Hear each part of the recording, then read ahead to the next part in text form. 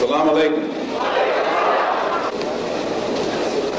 Mr. Moderator, our distinguished guests, brothers and sisters, our friends and our enemies. Bismillah wa salatu wa salam Rasulullah wa ba'd. So we have a very, very special guest today, Dr. Sulaiman Tijani. كيف حالك؟ بخير الحمد لله. Alhamdulillah.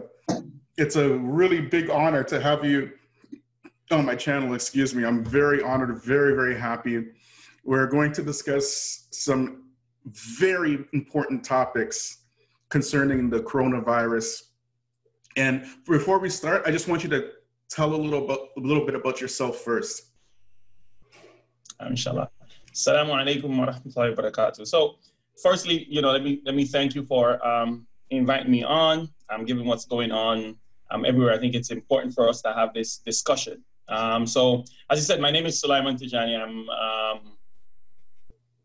I'm practicing medicine. I'm a medical doctor essentially in New York City. We know how it was hit significantly. It was an epicenter for the recent outbreak pandemic. I'm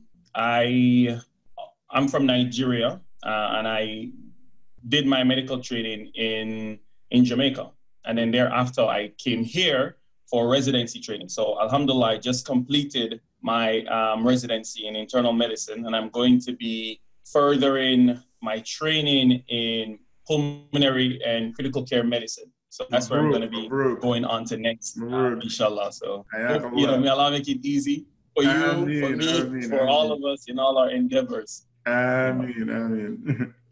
Right. So the reason why I invited you on the show is because you're a frontliner. You are actually on the front lines of this whole coronavirus. And there is a ridiculous amount of misinformation concerning the pandemic out there, particularly in the Black community. So, like, I'm just a simple guy. If I want to find out the truth, I'm going to go directly to someone like you, right, who's on the front lines to see if this is real or not. So, can you please tell us some of your experiences, about the coronavirus? First of all, is the coronavirus real or not? All right. So I think one of the most important things for us to understand is, many of us would have grown reading Sherlock Holmes, right? You know about Sherlock Holmes? Yes. And the one who wrote it, Sir Arthur Conan Doyle, he's actually a medical doctor. Mm-hmm. And there's a statement he makes, Sherlock Holmes say, which I think is really, really important for persons to understand. And, he says that never theorize before you have data.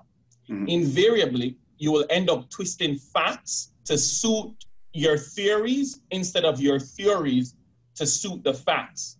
Mm-hmm. So essentially, what you have done and what many other persons have done, which is great, is you have sought out facts. Mm-hmm. You didn't make up a theory and then say, well, let me now sugarcoat and find a few things. And then see, I told you, see, you said, no, let me get the information and then I'll come up with a theory. And so I think that's very, very important. So the first thing persons need to understand is, from my own experience, I started residency in New York in July 2017. Mm-hmm. At that time, there was one of the peak episodes of the influenza epidemic. So we had a really high case burden in 2017, 2018, all right? At that time we came in, we were fresh, young, the term they use is interns, your first year resident. And it was a lot of patients coming in, a lot of patients, all right? We had to open up, or the administration opened up areas in the hospital to facilitate the amount of patients that were coming in because of the flu. Now I'm gonna tell you what happened with coronavirus. Mm. There was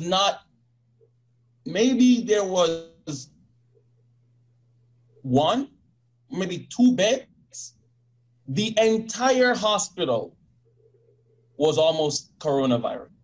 Almost every single bed. Wow. The hospital I work in is in Manhattan. And we weren't the heaviest to be hit.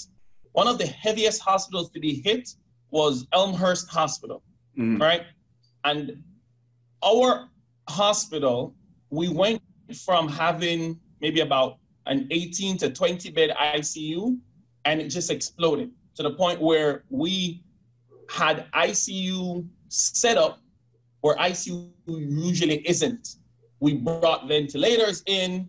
There were more doctors that were brought in, more nurses, more respiratory therapists. So for someone who does not have that experience to now look at me and say, all of this thing is fake, I say, okay.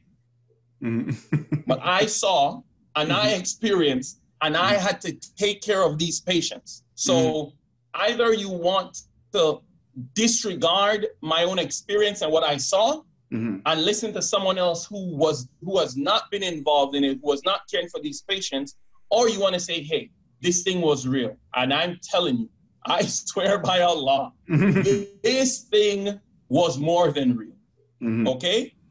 The amount of patients that came to the hospital, the amount of ICU beds, the amount of ventilators, the amount of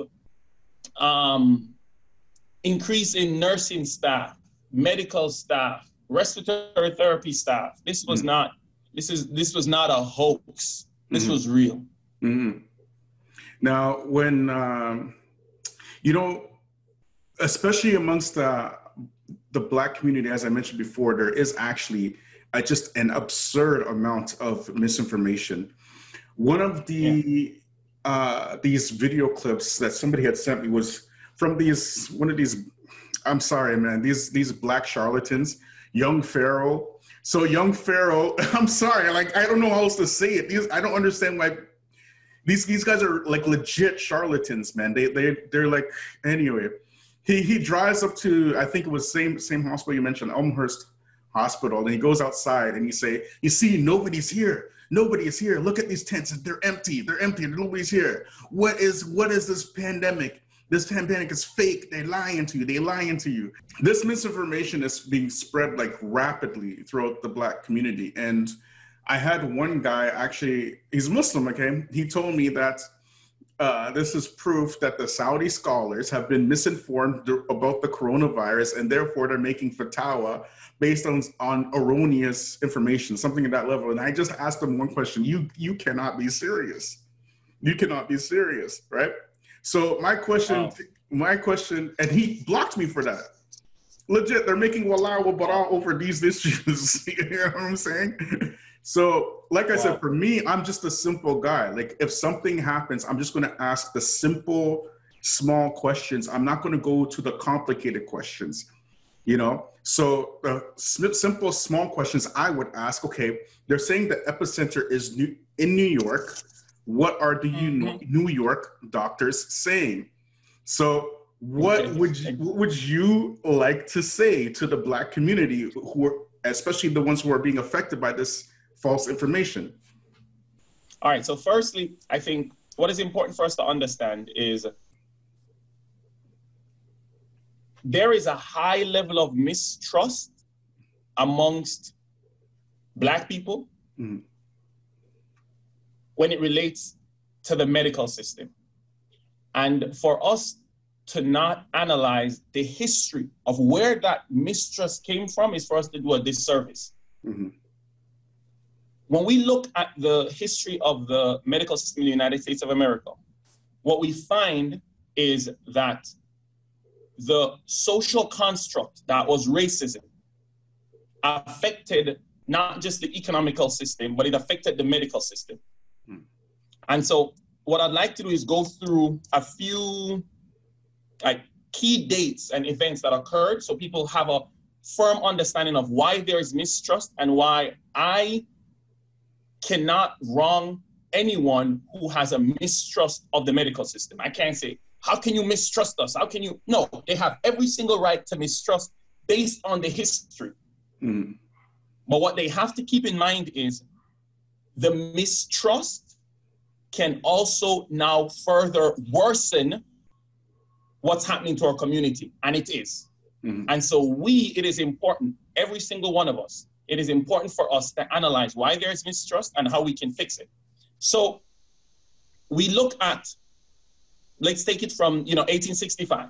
There is the 13th Amendment, there's abolishment of slavery, right?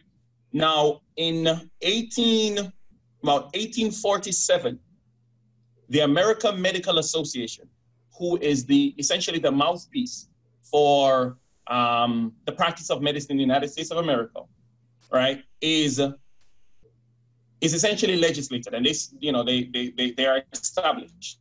So in 1847, the American Medical Association essentially was established, and their aim was to be the mouthpiece, to be the advocates for how medicine is practiced in the United States. At that time, African American Black doctors could not join, could not be members, right? So now you have an establishment that's looking at how medicine is practiced that systematically excluded members of the population based on the social construct of how they look. And that's the reality. As a result, there was a response in 1895. A group of 12 Black doctors formed the National Medical Association. And one of their key paradigm was that healthcare was not a privilege, but a right. And that's what we're hearing nowadays, not realizing that came from the NMA. That did not come from the AMA. That's the reality, right? In 1910, so even before that, there was the establishment of historically Black colleges and universities, right? Howard was established, Meharry in Nashville, Tennessee, and a few other institutions, because now you have freed slaves after 1865 who need to get medical care, and you need to find somewhere, essentially, or a means by which they're going to be cared for. These institutions and hospitals and clinics that were established were poorly funded. They didn't have enough assistance, right? And so now you have a situation where people are going to go for help, or they're going to go somewhere for training, and they're just not going to be able to have what's standard or quality care. Now, in 1910, the American Medical Association, then there was a guy by the name of Abraham Flexner, I believe is his name. Abraham Flexner was authorized to go throughout the US and Canada and find the institutions that do not have quality medical training. Guess what that meant? It's going to the Black ones, right?